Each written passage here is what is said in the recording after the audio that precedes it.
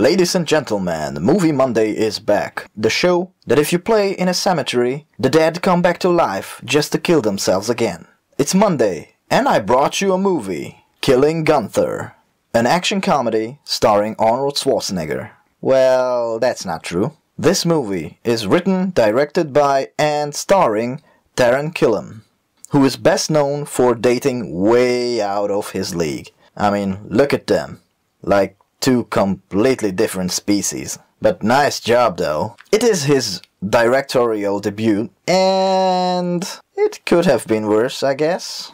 The story takes place in a world of assassins, not the Ubisoft kind, in which Gunther is the world's greatest hitman. A hitman called Blake wants to dethrone Gunther, so he recruits a bunch of other killers to take out Gunther, and he hires a camera crew to film their victory. But no matter the plan, Gunther seems to be always one step ahead, and he makes them look like a bunch of amateurs. This is the story, without spoilers. I will give credit where credit is due. The idea for this movie is quite unique. A hitman doing a documentary about killing someone, and doing it as an action comedy was the right way to go. The execution, however, is where the list of bad things start. The effects look like they were made in paint. With the documentary or found footage style, you can make a movie from practically change, but you can't get away with everything. The bad CGI is very visible in this movie. A lot of jokes fall flat or can be seen coming a mile away. Some jokes go over and over and over again. There are a fair amount of good jokes though, but most of them are in the trailer.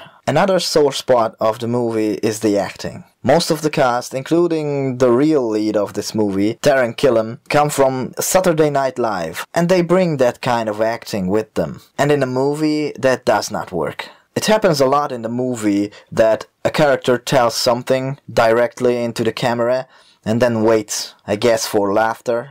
It may work for SNL, but when there is no audience, not in a movie. By far the best acting goes to Arnold Schwarzenegger. You can tell that he had a great time doing this movie, and he has come a long way as an actor. You're addressing the captain of the ship, now you say so to me. I'm Hercules. So you told me. No man is superior to Hercules. Wow.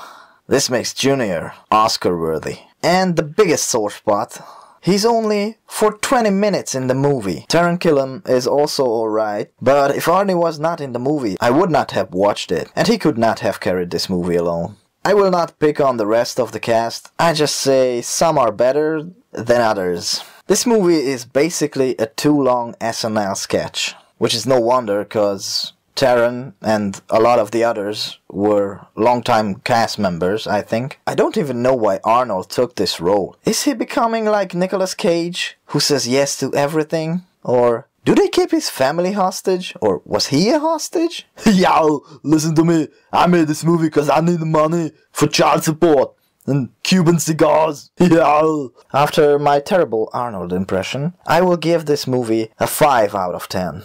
Although it's a unique idea, Taran Killam bit off way more than he could chew. Writing, directing and acting in the same movie, well, he lacks the experience for that. Some jokes landed, but a lot of them did not. I was constantly waiting for Arnie to show up, and when he did, in the last 20 minutes, it was great. I would not recommend this movie for cinema, only if you are a hardcore Arnold Schwarzenegger fan, which I am. Maybe rent it, or wait for the TV release, I guess. I will leave a link to the trailer down below. Now it's your turn. Have you seen this movie? What did you think of it? What is your favorite Arnold Schwarzenegger movie? Whatever your answer is, leave it down in the comment section. And if you liked my video, give it a thumbs up, share it with your friends. And if you want more content like this, feel free to subscribe. And as always, thank you for watching.